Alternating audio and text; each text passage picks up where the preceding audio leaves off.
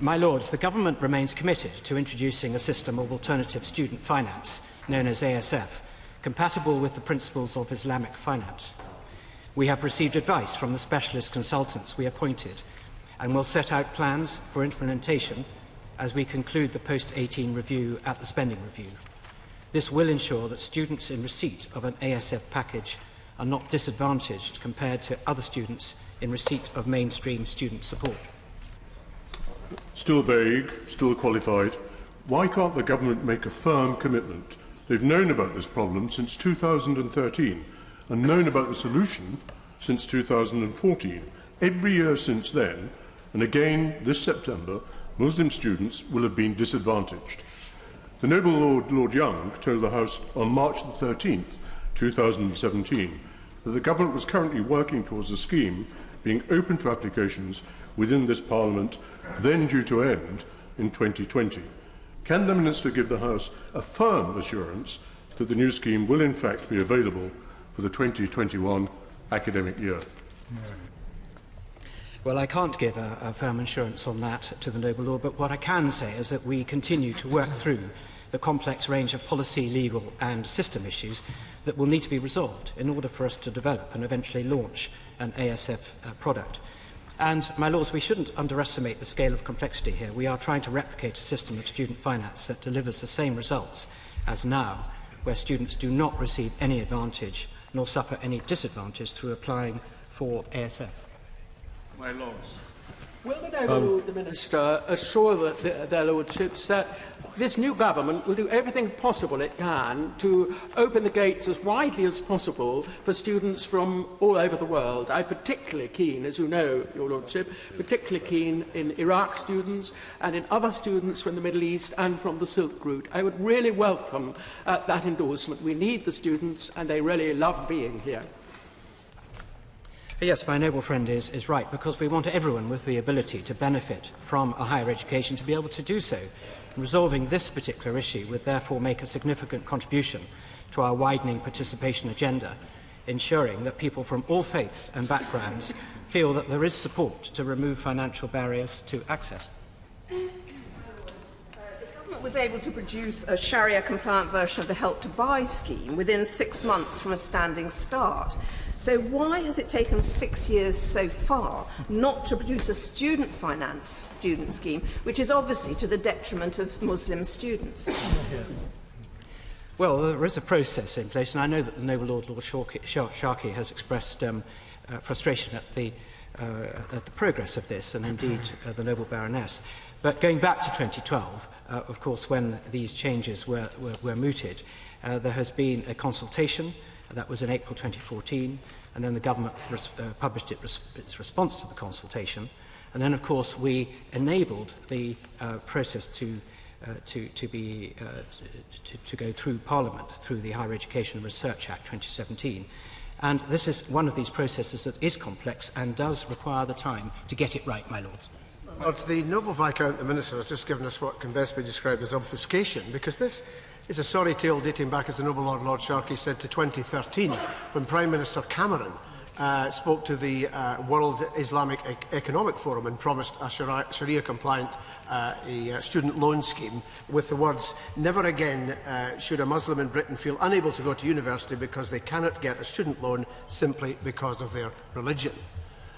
The government's chosen vehicle was the Higher Education and Research Act 2017, which of course the Noble Viscount, the Minister himself, guided through your Lordship's House, and at no point did he rebut the view given to those of us involved in that Act when it was a bill, that an Islamic compliant scheme could be in place within a year, given the political will. It's 6 years, 3 Prime Ministers now, since that commitment was given to the Muslim community. The Noble Viscount, the Minister, says he's very keen, and I believe him in this, in increasing diversity in our university. So how can he justify the foot-dragging that is causing precisely the opposite? Well, I certainly don't call it foot-dragging. And can I say that we would be the first government to introduce a system of student finance compatible with Islamic finance principles. So that is a good start. But just to give a little bit more detail on the complexities, because we have identified and have been considering a range of issues in respect of this, and that includes accounting for the new arrangements, the degree of legal separation required, the treatment of cash flows, the nature of the commitments that a student will make under the new system, and the method for establishing equivalence of outcome, amongst others. My Lords, I'd like to declare an interest. I co-chair the all-party group on Islamic finance. The UK has got the largest Islamic finance market outside the world. Now the community is telling me that we are suffering because of lack of facilities for students. So I would like to say to my noble friend the Minister, isn't it time that we put into practice the commitment given by David Cameron in 2013 that Muslim students will not suffer as a result of their religion? Well, my noble friend is right, and I would just say that we want to introduce this as soon as we possibly can. And I've undertaken today to give an update at the spending review, which will be sometime in the autumn. But can I say that there are around about 40,000 Muslims who are down to study in this country. What we don't know is how many have been deterred from starting at university as a result of the delays on this particular process.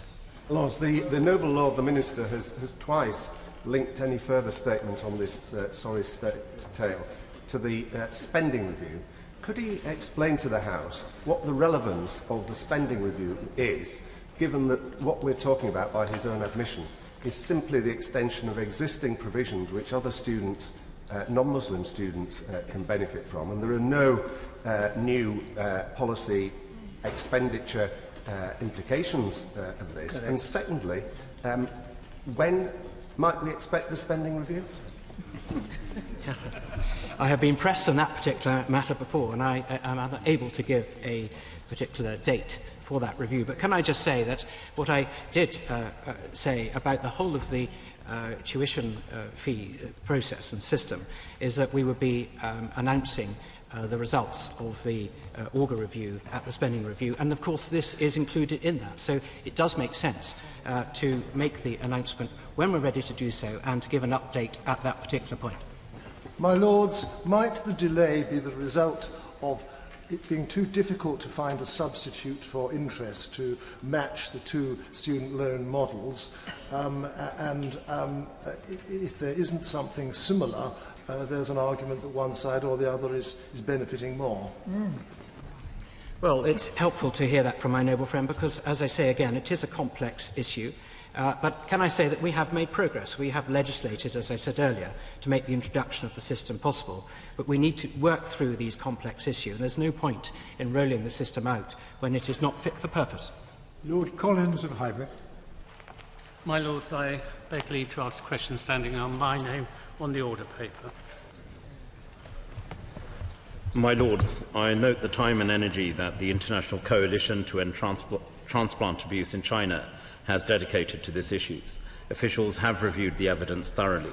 While the evidence is not incomprehensible is the wrong word, is what I'm saying, incontrovertible. My apologies, it's a hot day. I was just listening to all the stuff about Muslim loans, I must admit, and student loans, and I think it's not lost on everyone we have a chancellor who's a Muslim. But back to this question.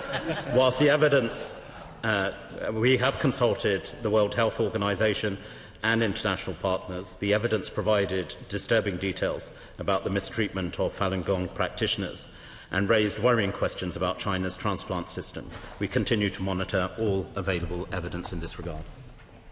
I thank the noble Lord the Minister for his response and welcome him back to the dispatch box. I'm glad to see he's still here. Hope he is. I hopefully will be here in September. The fact of the matter is the tribunal's evidence was pretty strong. The WHO are saying that the Chinese transplant system is ethical. Will the noble Lord the Minister actually take this up and say the government should ask the WHO to examine the evidence of the tribunal and actually explain why they don't think it sustains the argument that transplant harvesting is going on? Well, I know the Noble Lord has raised this question before, and others as well from the opposition benches as well as the government benches. Noble Lord Hunt, I know, has raised this issue. I agree with the Noble Lord. The World Health Organization, I've pressed them on this very issue. Our ambassador has. The evidence that they use, of course, is based on the self-assessment made by the country who's a signatory. And in this case, it is China. And it's, of course, the basis that do they meet the thresholds to what they've signed up for? There is a few countries who would actually admit, perhaps, to saying they did not. The Noble Lord makes a very valid point, and I assure the Noble Lord I continue to press on this issue directly with the World Health Organization, and we continue to press on this particular issue directly and bilaterally with the Chinese authorities as well. My Lords, may I ask the Minister if he is aware that government departments often make use of in-country reports, particularly on matters relating to immigration and asylum.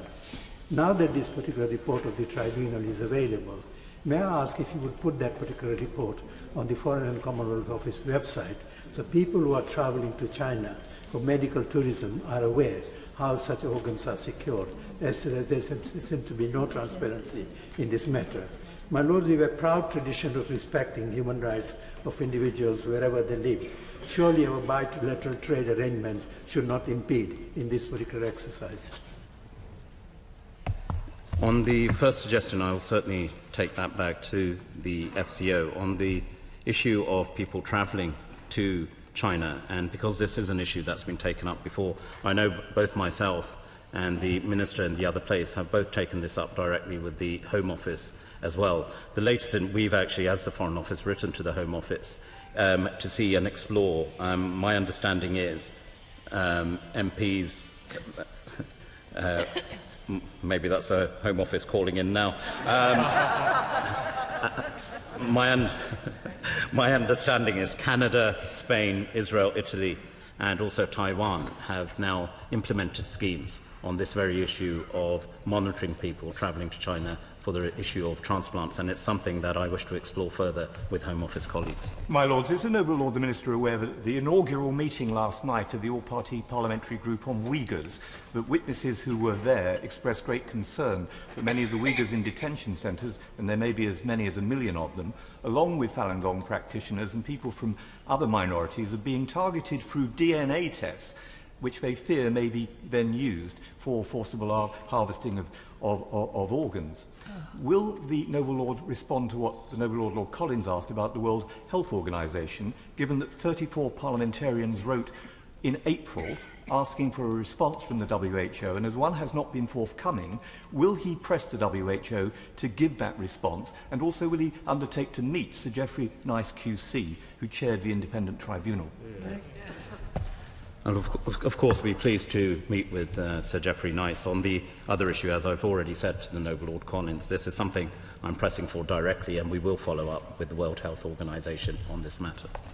My Lords, it seems from this inquiry that the time that you have to wait for an organ transplant in China is literally a matter of weeks, as opposed to every other country in the world, including similarly populous countries like India, where the wait is at least months, if not years. So could my noble friend please meet with his counterpart at the Department of Health, because it seems that maybe the Chinese have discovered some miracle option in transplant matching that the rest of the world, including the NHS, needs to know about.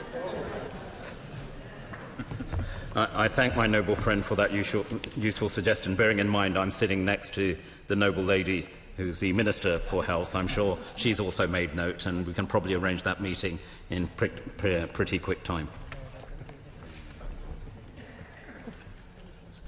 Baroness Wheeler. I beg leave to ask the question standing in my name on the order paper. My Lords, we recognise many of the issues highlighted by ADAS. People of all ages are now living longer, sometimes with complex care needs. Social care funding for future years will be settled in the spending review, where the overall approach to funding local government will be considered in the round. Meanwhile, we have given local authorities access to up to £3.9 billion for more dedicated funding for adult social care this year, and a further £410 million is available for adult and children's services.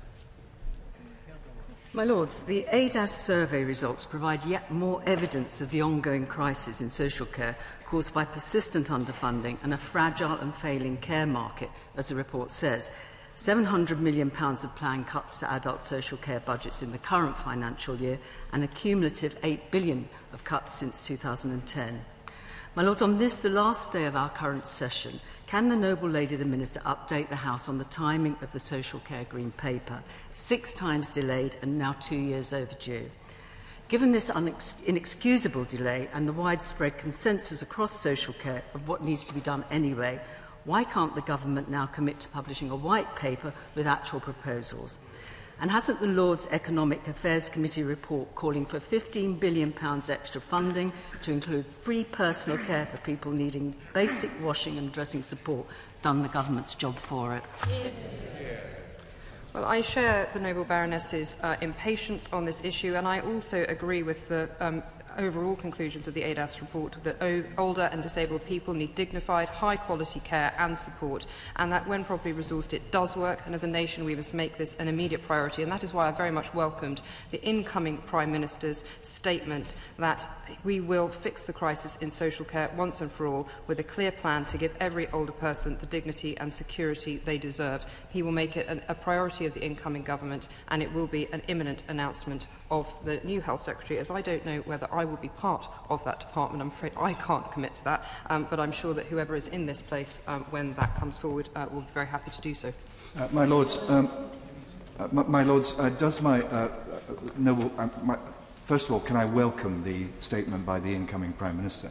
But does my noble friend share the concern at the unfairness of the current system, where people who are suffering from dementia are not given access to free care, or people who are suffering from motor neuron disease are not given access to free care, whereas people who are suffering from cancer do, or where people who choose to be looked after at home do not get free care until their assets have been run down to £23,500, but their home is not taken into account. But people who go into residential care, then their home is taken into account. And what we need now, as the Noble Lady has indicated, is not another white paper. We need the government to write a cheque, and we need to move away from the system where local authorities are being asked to fund this out of business rates, which results in a postal lottery and differences in care throughout the kingdom. Well, I thank the Noble Lord, and I thank him for the amount of work that he has done on this issue. It is very much welcomed. He will know that the Prime Minister, as one of his first statements, said that his job is to protect you or your parents or your grandparents from the fear of having to sell your home to pay for the costs of care, and this is one of the first points that he made. But also, he will also know that a long-term principle that the government does have is that there must be a level of personal responsibility for social care in England, as well as a safety net that supports significant numbers of people today.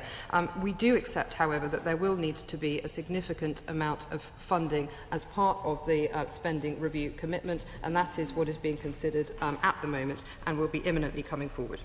My Lords, the sustainability of adult social care is at severe and immediate risk, and we too welcome the Prime Minister's words yesterday. And could the Minister then confirm that he will commit to continue with the precept, with the social care grant or improved better care fund after 2019 and 20? Otherwise, how can councils plan their finances for 2021? And what assurances do councils have that any future funding will be protected for adult social service budget and not be part of the overall spending at the council's discretion? Well, the Noble Baroness is quite right that the Better Care Fund has been considered a great success, and it is an important part of the integration proposals between health and social care, which the government and the NHS are committed to. It is under review at the moment to see how it can work better, and it will conclude later this year so that certainty can be given to local councils, which I hope that she does welcome. On the issue of market instability, though, I would like to reassure her that the number of social care beds overall has remained more or less constant over the last 9 years, and actually there are over 3,700 more home care agencies now. So while there will be inevitably some exits from the market, we are more reassured than we would otherwise have been. May I take the Noble Lady back to her reference to personal responsibility? And I think that there is a great deal of agreement across the House and elsewhere that personal responsibility is important as far as social care is concerned. But does the personal responsibility extend to subsidies for those who are actually on local authority placements in nursing homes? Because those who are paying for themselves privately are actively subsidising those places because local authorities can't afford adequate rates.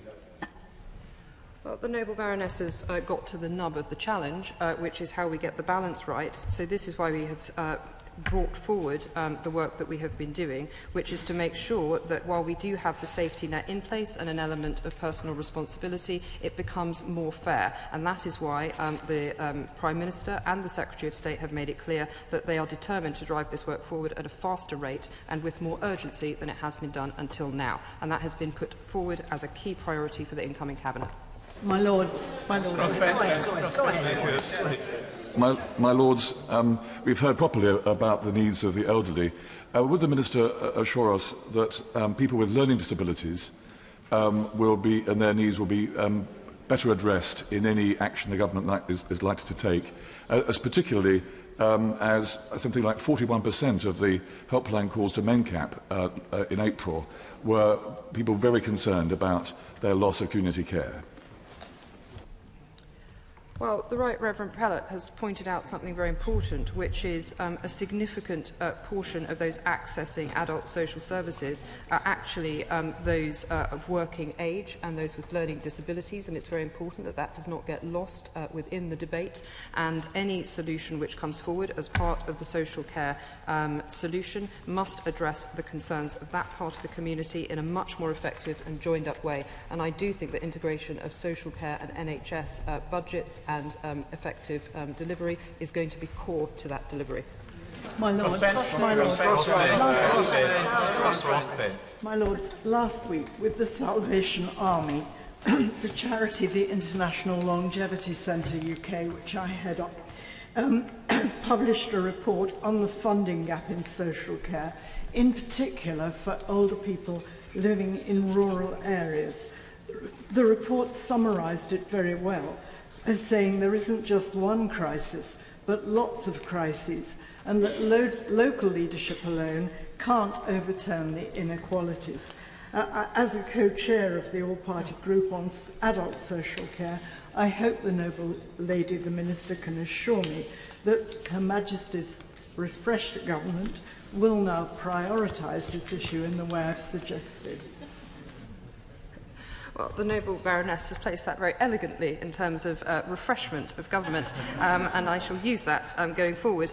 Well, I would like to just make the gentle point that the funding available for adult social care is increasing by 8% in real terms from 2015-16 to 2019-20, which is a step in the right direction, but there is a recognition that to put adult social care on a sustainable footing for the future, there does need to be a settlement within the upcoming spending review, and that is recognised. On the point that she's made about rural areas, which is important, a lot of this hinges on workforce recruitment and retention, which can be more challenging in rural areas, and that is why the government has invested £3 million in Every Day is Different national adult social care recruitment campaign to encourage more people to apply to work in the social care sector and to raise the profile of it. And this has had some success already, which is an encouraging picture, and we need to work harder on that. The Lord Bishop of St Albans. I beg leave to ask the question standing in my name on the order paper. My Lords, last week the World Health Organization declared the Ebola outbreak in the DRC a public health emergency of international concern. This is a wake-up call to the international community that Ebola is a problem that cannot be ignored. We recognise the gravity of the situation, and that is why 2 days before the WHO declaration, the UK announced an additional £50 million of funding for the response in DRC. Now others must follow suit. My Lord, I thank the noble Baroness for her answer and indeed for the money that's being made available. One of the most effective ways of rolling out preventative health education is to use local indigenous leadership. In 2015, Christian Aid and other charities recommended NGOs should engage with local faith leaders for this purpose. Is Her Majesty's government following this advice? And secondly, with daily flights between DRC and Europe and the highly infectious nature of this disease, will she explain to the House the steps that are being taken for our own domestic preparedness? I agree with the Right Reverend Pellet on the importance of getting education on this out, and community engagement remains one of the most important factors that will help end the outbreak, and strengthening this aspect of the response is a key part of the reset, the ongoing reset which the UK and other partners have pushed. The response is increasingly working with the religious leaders to help foster community trust and ownership, and on top of our wider support we're funding anthropological research into community dynamics, which is working with faith leaders. On the Right Reverend Pellet's second question, we do of course have screening at the airports in the affected areas, but the Civil Contingencies Secretariat and the Cabinet Office is coordinating the UK preparedness, working closely with the Department for Health, Department for Transport and UK Border Force. We manage a returning workers scheme, so people who have travelled to the area register and we monitor their health. We have the expertise to handle a case of Ebola in the UK with 2 high-level isolation units, and we undertake a risk assessment every 2 weeks and monitor the situation daily. The current assessment is that the risk to the UK is negligible to very low. My Lords, I visited Sierra Leone during the last Ebola outbreak and would very much endorse what the Right Reverend Pellet said about the importance, the critical importance, and we left it too late in that outbreak, of gaining the trust of communities through religious leaders but also through young people from their own communities in order to adhere to public health measures. But during that outbreak we didn't have the option of a vaccination, and that's why many frontline healthcare workers in West Africa died during that outbreak.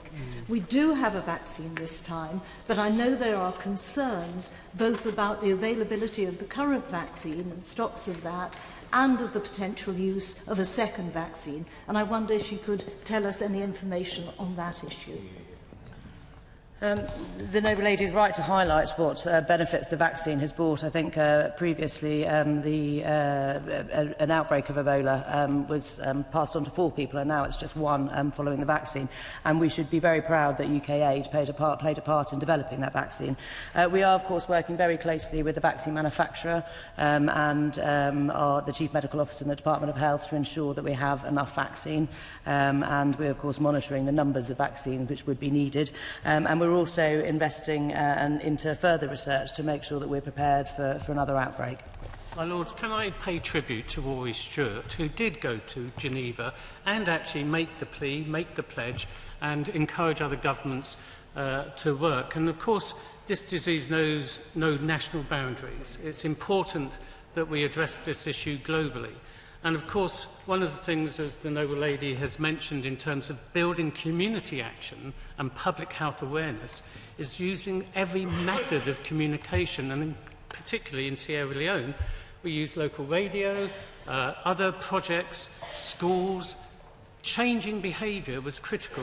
Can she reassure us in this very difficult situation of a war zone that we're able to build that community action? I'll join the Noble Lord in paying tribute to my right honourable friend Rory Stewart. He achieved a lot in his short time at DFID, passionately advocating for what 0.7% can do, putting climate and the environment at the heart of what we do, and of course coordinating our response in Ebola and really pushing the agenda on that. And I'm sure our new Secretary of State will be continuing that good work. And the Noble Lord is also right to point out the importance of communication on this, and we're working on every angle of that, making sure that we do so in the correct languages, using media where we can. And I mentioned before this anthropological research which we're doing, which is really looking into how we can best spread the message rather than disease. My Lords, my Lords. Reducing the spread of infection. Sorry, my Lords, as well as... shall I go? The outbreak in the DRC has already affected 2 neighbouring countries, Uganda and Rwanda, and given that Rwanda takes up the chair of the Commonwealth meeting next year, CHOGM, in Kigali, June 2020, there is an opportunity to focus a spotlight on neglected tropical diseases. So could I ask the Noble Lady, the Minister, and in doing so, welcome the fact that she's still in her place at the dispatch box, what will this government do to ensure that the proposed summit on NTDs and malaria gives Ebola high prominence and successfully generates the resources and political will to deliver on Commonwealth and SDG commitments? We are the leading donor of the regional preparedness, and we will certainly be working with Rwanda to ensure that this is firmly on the agenda. My Lords, as has already been said, it's important to control the spread of Ebola. Can my noble friend say, are local schools closed in eastern DRC? Would that help to reduce the spread of this infection? I thank my noble friend for that question. Of course, we're doing all we can, as I said, to reduce infection. Unlike in Sierra Leone, schools in the affected area currently remain open. So far, they haven't been identified as a major source of transmission. In West Africa, we saw that school closure could actually have many negative, long-lasting effects on children and the surrounding communities. And as the noble lord pointed out, schools are actually a way which we can educate people on this. Our support to UNICEF helps fund infection prevention and control work in schools near confirmed cases, and whilst ultimately the decision to shut schools rests with the government of DRC, this is something that the UK monitors very closely. Lord Alton.